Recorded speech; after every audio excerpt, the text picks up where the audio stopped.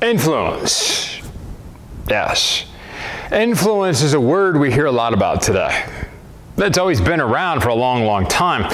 Simply put, the word influence means this: the power or capacity of causing an effect in indirect or intangible ways. That's what influence is. There's a lot of influences in our world today. You have godly influences, you have ungodly influences. But you also have some of the most powerful influencers of today, that besides the Holy Spirit, of course, besides Him. These are actually found on social media. And just the other day, they actually had one who said, hey, I'm going to give away some things. And so over 1,000 teens and so forth basically showed up, and kids and youth, and they had some problems with police and so forth, and they were actually going to charge the guy with potential instilling a riot and so forth and so on. That just happened on Friday down in New York City. Well, some of the most powerful influences are found on social media. Yeah, they're called influencers because they do influence people, and part of it is that their engagement. They have an audience that is usually in the millions of people. Their ability to connect with people who are willing to listen and believe what they have to say and what they support and what they think and what they're going to do. And so people just, whoa, they just flock to them. And they follow and listen. They're considered to be influencers. Our government even has hired some to be influencers, particularly during the COVID time period. The top site for this, and actually being an influencer and monetizing it, in other words, making money off of it, is, believe it or not, is Instagram. And it's funny, it's a lot of them who are on Instagram who are the top influencers, or considered the top influencers in social media, not the ones with the most fans, the ones who are the top influencers this way, started on TikTok. That's what I was discovering this week. It's kind of interesting. But the top influencers, they can make millions of dollars every year just because of making the videos and basically influencing the way you think, influencing your choices and all of that. And this is what the idea of an influencer is: to influence you to think a certain way and to act and make decisions a certain way or purchase a certain product. Again, it's about your thinking. But you don't have to be on social media to be an influencer, though. We think today, oh yeah, I want to get on social media because I can make an impact and so forth. Yeah, I get that. But you could be an influencer without being on social media.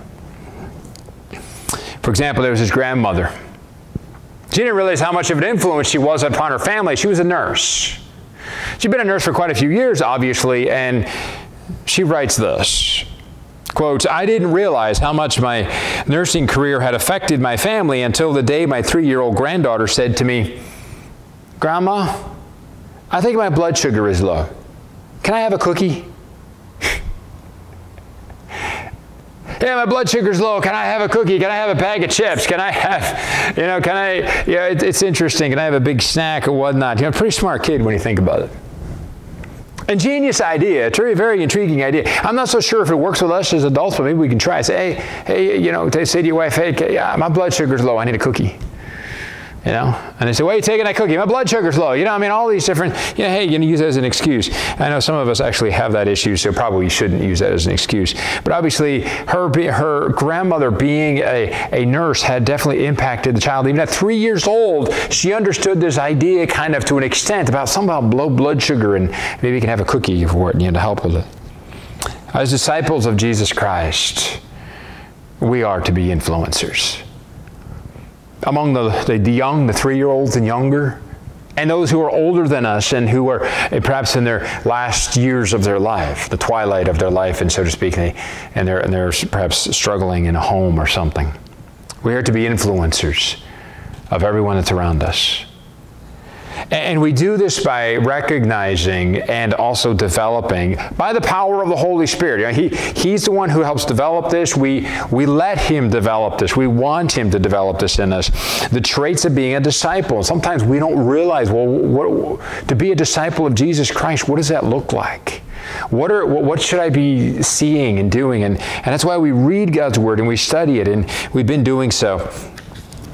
Now, not all of the traits are given by the elder John as he identifies himself, but some of them are. We have already identified some of them in preceding weeks. In 2 John, we looked at that very short letter. The same thing with 3 John, again, a very short letter. In 2 John, if you recall, again, you can even go back online and get the recording, and if you want to listen to that message as well. There were 3 basic traits that you could find, and the first one is that you walk with Jesus. When you walk with Jesus, you walk in truth and love. Okay, when you walk in truth and love, you're walking with Jesus. They're exactly the same, because Jesus is the truth. The Holy Spirit is the Spirit of truth, and so the Holy Spirit dwells in us. So therefore, He is always with us, and we know that nothing separates us from His love, because He is love. And so God's with us, His love is with us, His truth is always with us. So when we walk with Jesus, we're walking in truth and we're walking in love.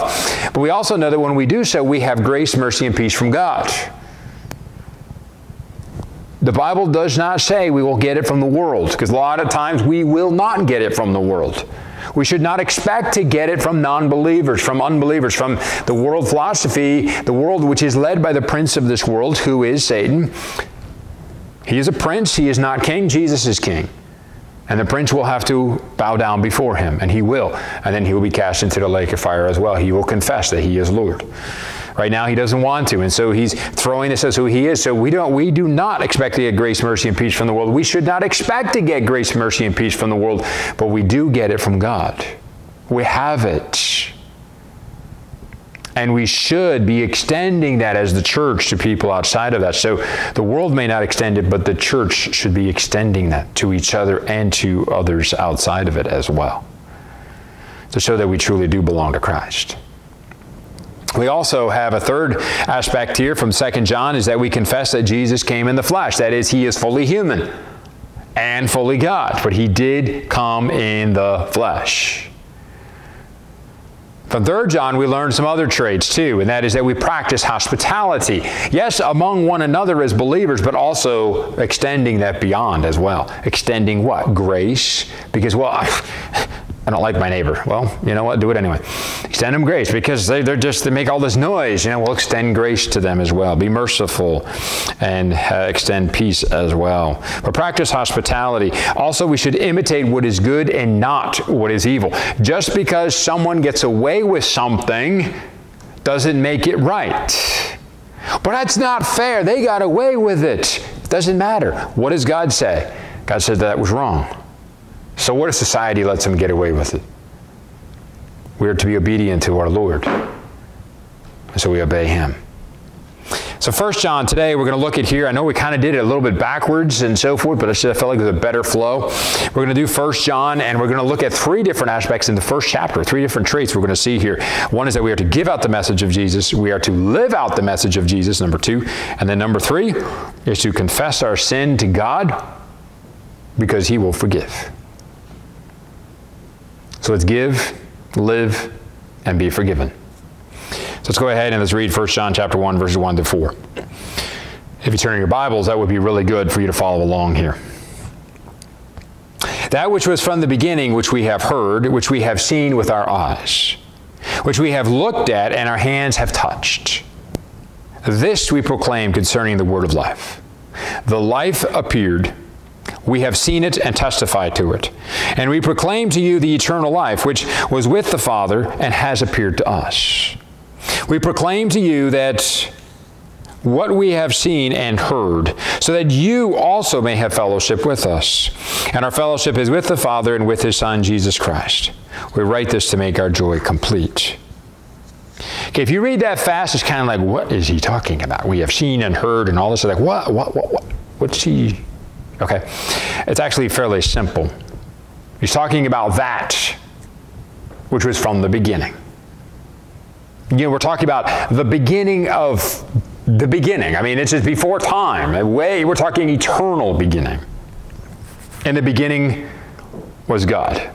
Genesis 1:1. John 1:1 says, in the beginning was the Word. The same type of thinking, the same thing here. From the beginning, eternal beginning.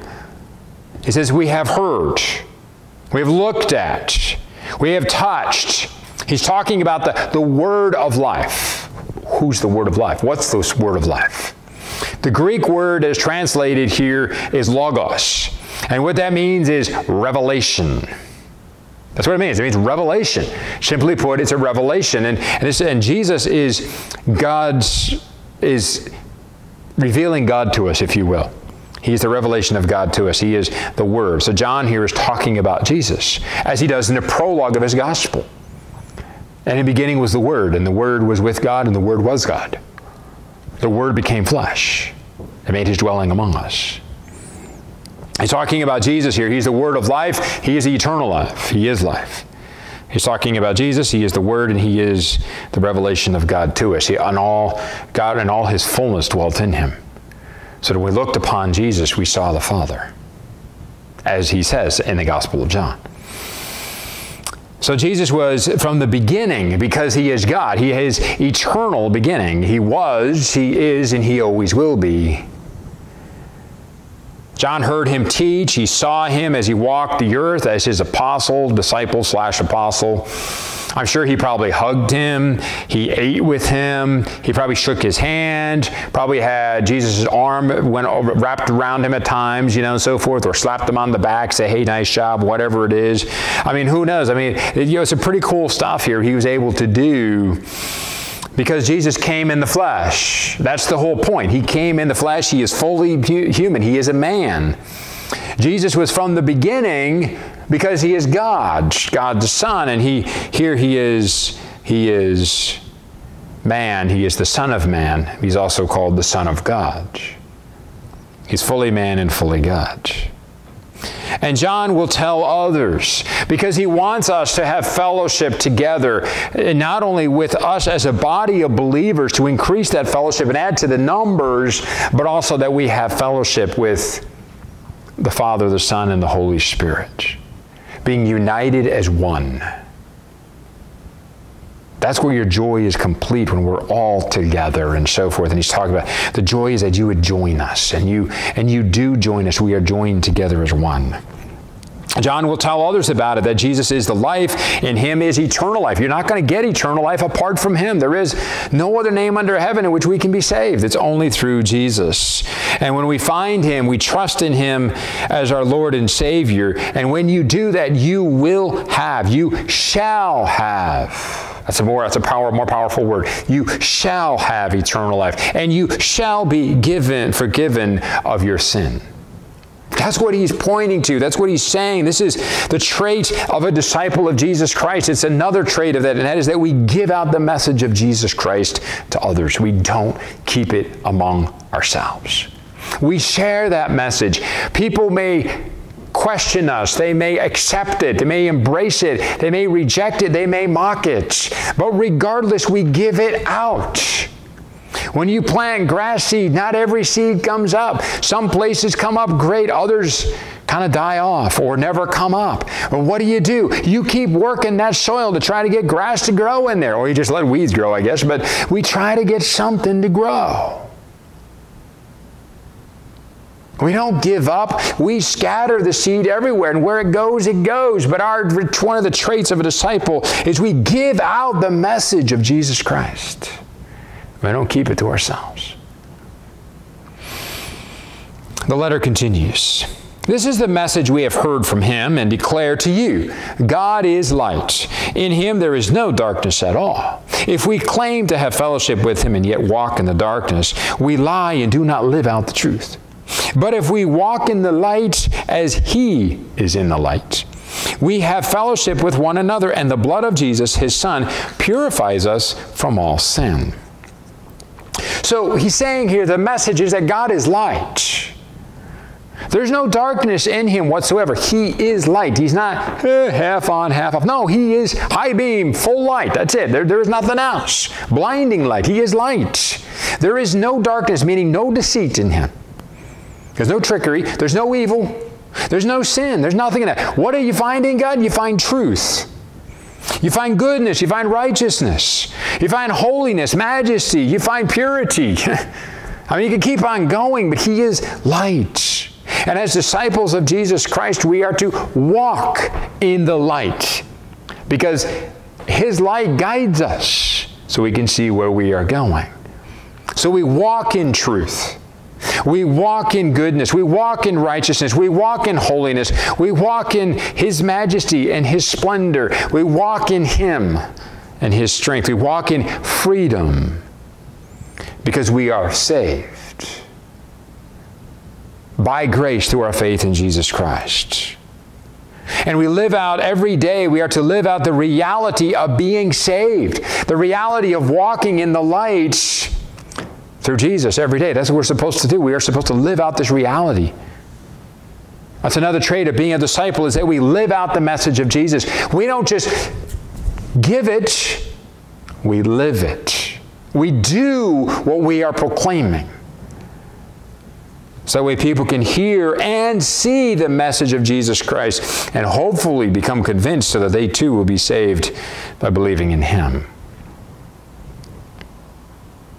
Now, as you know, this is a season where you begin to really, hopefully, if you plant a garden, you begin to harvest a lot of stuff. I mean, it started beforehand a little bit, but this is the time when it really starts coming in. Your tomatoes are in. I mean, the string beans, you know, we're getting a second crop of those coming on here soon.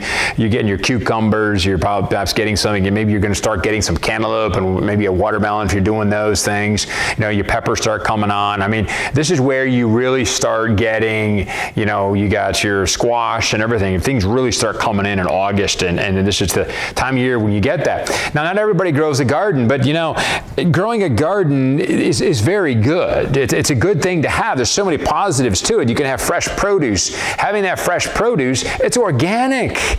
I mean, it's not sprayed with all kinds of junk and everything like this. It's organic. It's healthy for you in many ways because it's good food.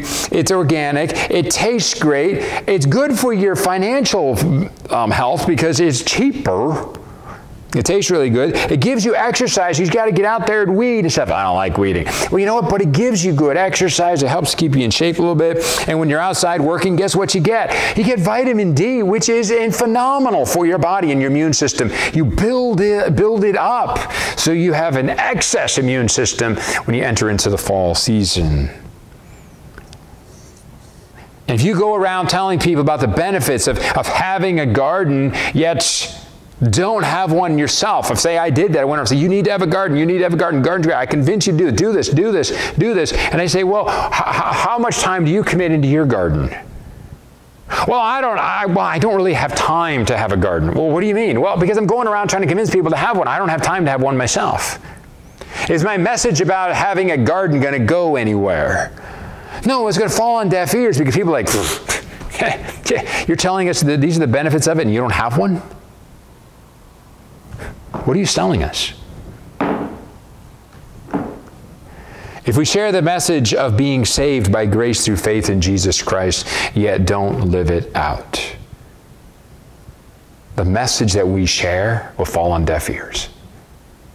It's like, well, I hear what you're saying, but I don't get it. You're just like me. I'm unsaved, and you're just like me. You say the same things. You do the same things. So what's the big deal? I hear what you're saying, but yet it doesn't make any difference in your life. We need to give and live the message of salvation through Jesus Christ. We need to live that out every single day, that I am a new creation in Jesus Christ. He is my big brother, if you will. But you know, it's like, yeah, but we screw up sometimes. We do, don't we? What happens when I sin? I guess I'm being a hypocrite, right? You can still walk in the light and say, yeah, but I sinned, so I can't be walking in the light. I must be walking in the darkness. Now, listen. What happens when I sin? An impulse can happen. Something, you just react. Boom, it just comes. Out come the harsh words. The thoughts and the desires come. The behavior, the reaction comes to it, and you're just like, why did I do that? The Spirit works on you. You're like, I know I shouldn't have said that. It's not the best thing to say. Why did I say that? You know, what happens? Because I'm walking in the light, I realize I'm convicted that it wasn't the right thing to say. I shouldn't have said that. I shouldn't have reacted that way. I feel remorse. I feel shame. Why? Because I'm aware of it. What do I do then? I'm telling people I'm walking in the light. I'm telling people and so forth. What do I do? Or maybe I wasn't even totally, I was like, yeah, okay, but I'm kind of ignoring it, saying I shouldn't have done that, but you're trying to pretend not. And someone says, hey, why did you say that? And you're like, hey, I was wrong, I'm sorry. What do we do?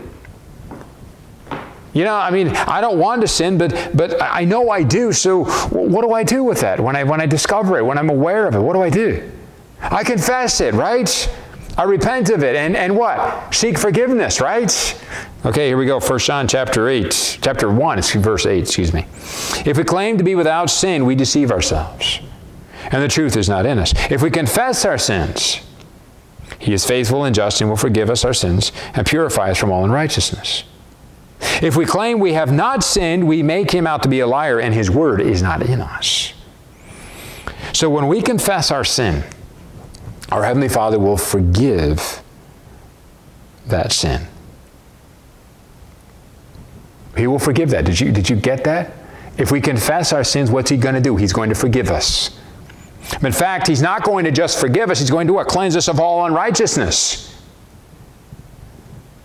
All. You get that word? All.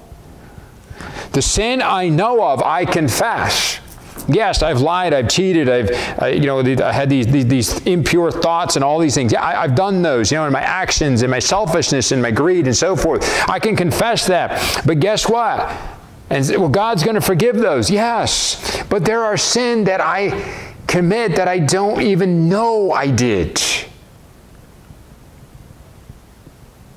The Day of Atonement, why was that sin done? They confessed that they are sinners. Could they confess that there's a nation of every single little sin that they did?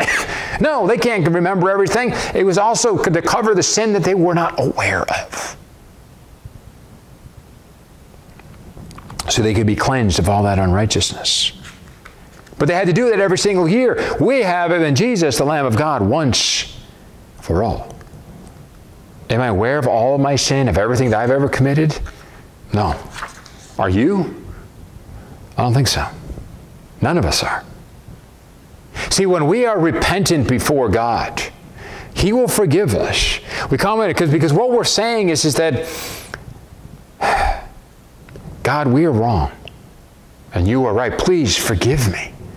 Yes, we confess the sin that we have done. We confess that whatever that act, that words, that action, the behavior, the attitude, whatever it was, we confess that. But you know what? God will forgive that. But when we go to Him, Lord, I'm so sorry because I know that I am wrong. Please forgive me. I am a sinner. And we confess that we are sinners, that He is right and we are wrong. God doesn't just forgive that sin. He also does what? He cleanses us of all sin. He cleanses us. It's all forgiven in Jesus Christ.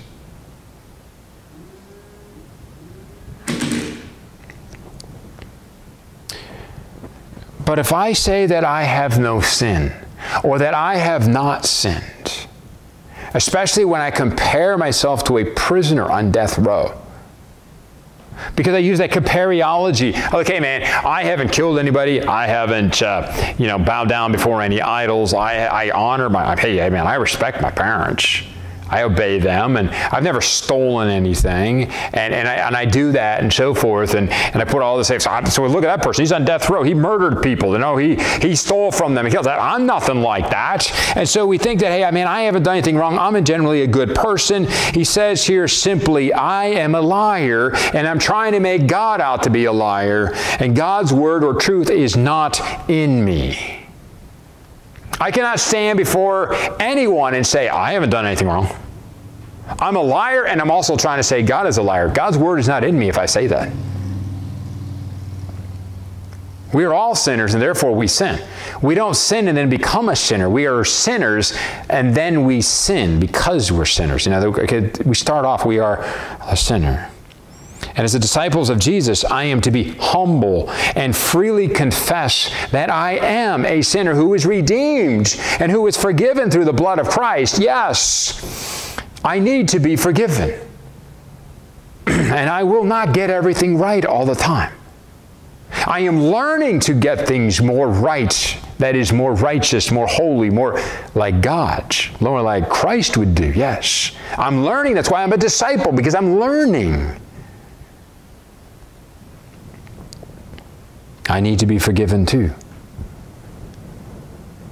I know that God is gracious and merciful because I walk in truth and I walk in love, which means I walk with Jesus. I know He is, and because of that, I know He will not condemn me because, man, I can't believe you messed up one more time again. That's it. I'm done with you. No, He doesn't do that. Instead, He picks me back up again.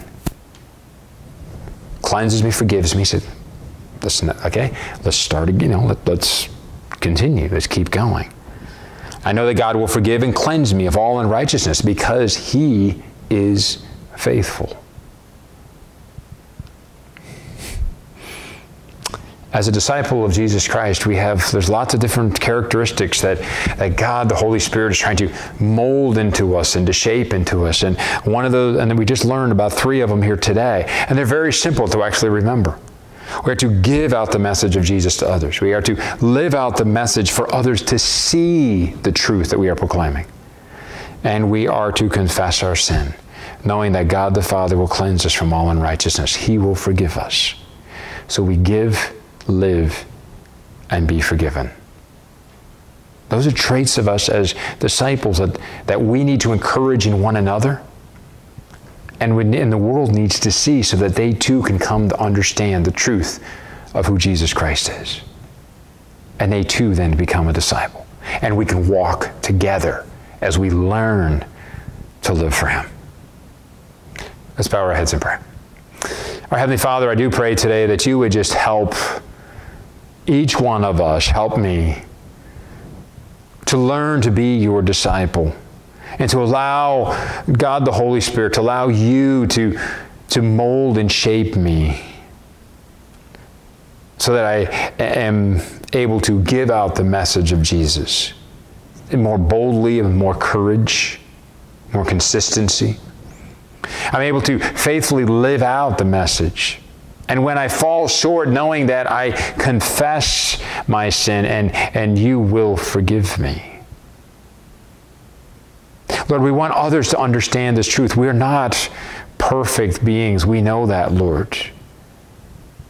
We know that we are sinners and we simply are fallen short, but yet we also understand who You are and that we are saved by grace through our faith in Jesus Christ. And You have died, You sent Your Son to die once for all. And we know Your desire is that all would be saved and come to repentance, that no one would perish. And so, Lord, help us.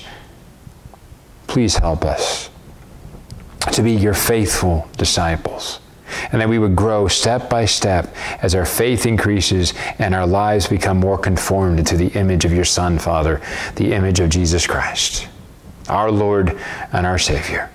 And it's in His name that we pray. Amen. God bless.